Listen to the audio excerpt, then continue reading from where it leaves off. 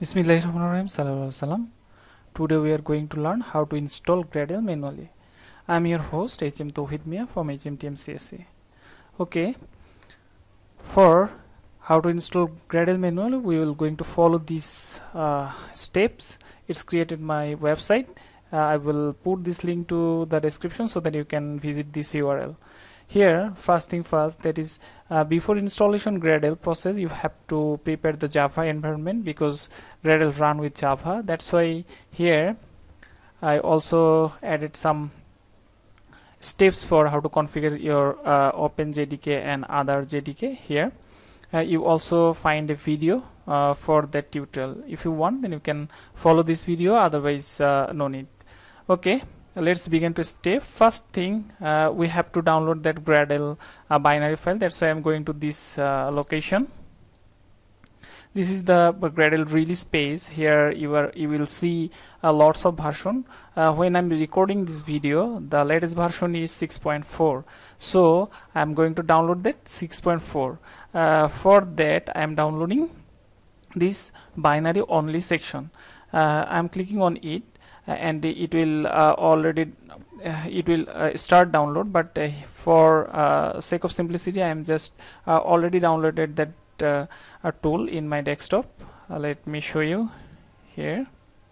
This is Gradle 6.4 bin. Okay, now we have to set that environment variable. Before set environment variable, we are going to copy this Gradle zip file into our C drive. Let's start. I'm copying this one. Copy. Going to C drive. Then here I created one directory for Gradle, because if I needed multiple Gradle, then I can put that Gradle file here. I'm going to paste here, paste, then extracting this Gradle file using 7zip. If you haven't 7zip, then you can use that Windows extract here tool. For sake of simplicity, I'm just clicking on extract here using 7zip. It extracted here. Here you will see 3-4 file or directory. The first one is bin. This is the most important directory for us.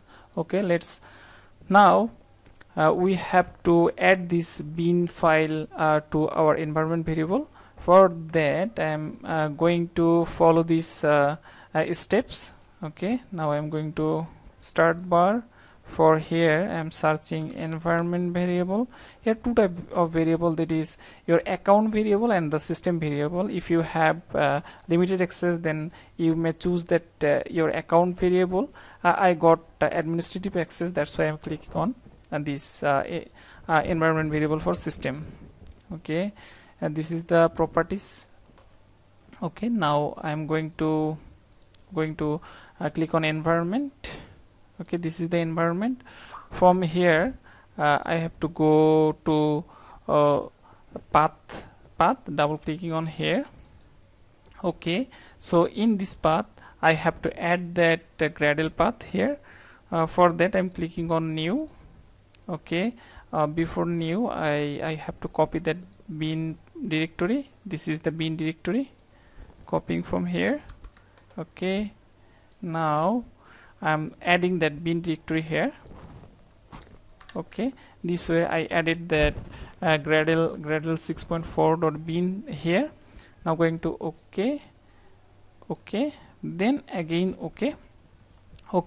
This way we are successfully completed the installation process. Now we are going to test this process. For that I'm going to open my CMD from start bar, CMD. Okay, CMD, this is CMD. Now we have to write Gradle version.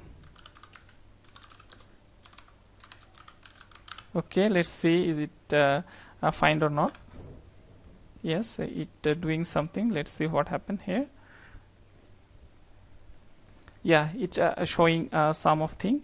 The first thing is that welcome to Gradle 6.4. That means we successfully able to install the Gradle in our Windows system. Thank you guys, thanks for watching the video. Please don't forget to subscribe my channel for future video.